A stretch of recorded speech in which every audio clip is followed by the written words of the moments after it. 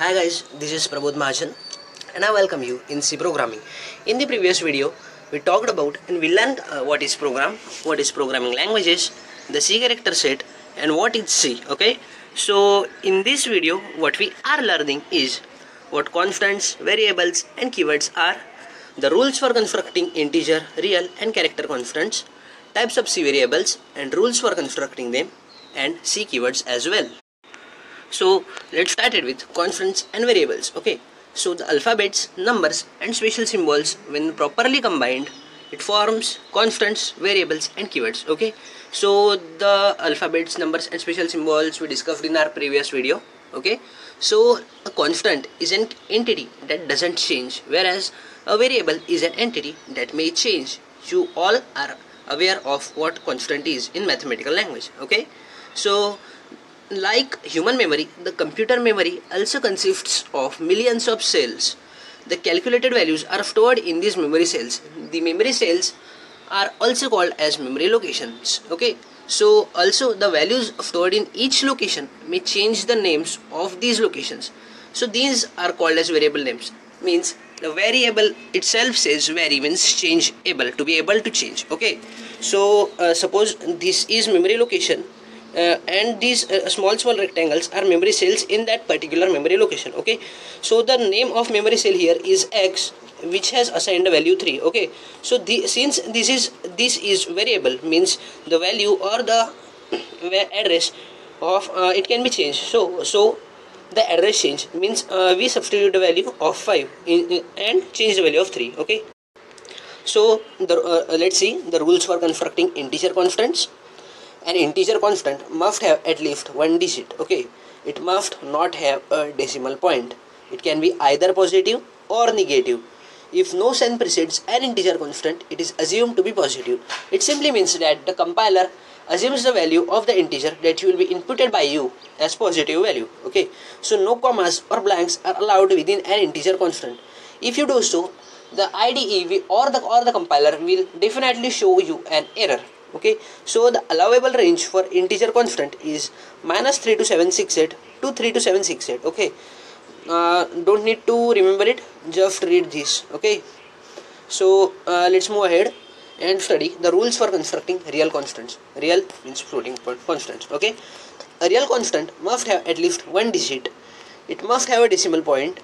It could be either positive or negative, and default sign is positive. Means these four rules, the first four rules are same as that of previous one. Okay, the mantissa part and exponential part, I think so you have studied it in your previous classes. Okay, or in maths. Okay, so the mantissa part and the exponential part, they should be separated by a letter E. Okay, so as you see in the example here, this is the true indication of these point. Okay, and no commas or blanks are allowed within a real constants. These are the example of real constants. Real constant means simply floating point and in which we use a decimal point. Okay, so now see the rules for constructing character constant. A character constant is a single alphabet, a single digit or a single special symbol enclosed within a single inverted comma, as I told you in previous video. Okay, so both the inverted commas should point to the left. Okay, and if one inverted comma point is pointing in left and another in right, then it will be an error. Okay, according to the compiler and according to C conversion type. So for example, this is a true indication of a character. Okay, this is a valid character constant, whereas this, as you see here, it is not. Okay, so the maximum length of character constant can be only one character. These are examples as you see here. Now let's see the types of variables in C. Now in any language, any kind of programming language, the types of variables that it can support, they depend on the types of constant that it can handle. Okay, means we have discussed the various types of various data types and their implementation, how can it be done. Okay, and the more we are learning in our upcoming sessions. Okay, so this is because a particular type of variable can hold only the same type of constant. Okay, means the data type should be same. Now for example, an integer variable can hold only an integer constant. A real variable or a floating variable can only hold a real constant. means a constant containing decimal points, and a character variable. It can hold only a character constant, as we have seen in the previous slides. Okay, so let's move ahead and study the rules for constructing variable names. So a variable name is any combination of 1 to 31 alphabets, digits, or underscore. Okay, now the important point is this, that the first character in the variable name, it must be an alphabet or underscore, and neither a number or any kind of special symbol must be included within it. So no commas or blanks are allowed within a variable name, as we discussed in earlier. So no special symbol other than an underscore. So this is an example, as I told you, it can be used in a variable name. So these are the examples for of variable names. Okay, it must be right. They are right, indeed.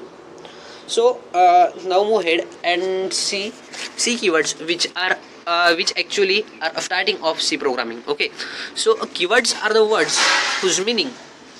Okay, so keywords are the words whose meaning has already been explained to the C compiler. Okay, the programmer need not to explain it. It is always stored in the compilers or the software or the IDEs. Okay, so the keyword, it cannot be used as variable. If you do so, definitely an error will be occur. Okay, so the keywords are also called as reserved words, since they are already stored in the memory of the software. Okay, so there are only 32 keywords which are available nowadays in C. Okay, we will be discussing one by one in our upcoming session, and through whole session we will be learning these. Okay, this is one of the important aspects in C programming.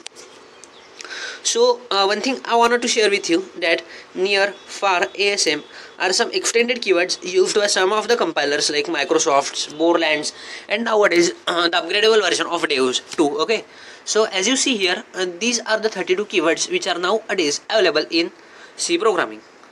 Okay, so thank you guys for watching, and if you have any queries relating to it, please let me know so that I can clear of it. Okay, so thanks for watching.